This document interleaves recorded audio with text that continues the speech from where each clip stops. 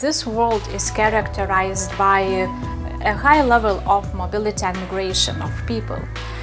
Today we are connected to one another more than ever before, because we move and travel a lot to different countries.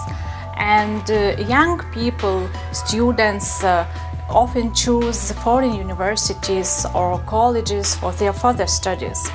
This globalization has made intercultural communication inevitable, and we need to communicate with different people, with different cultures.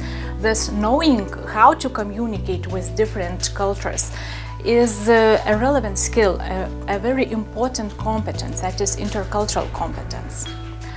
Thus, the course aims to equip and develop learners to become more interculturally competent.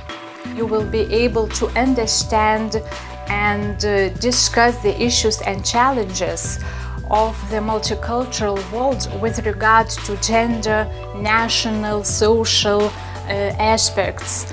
You will also be able to develop a curriculum for developing intercultural competence, and you will learn what skills and knowledge are needed for teachers' successful work in culturally diverse classroom.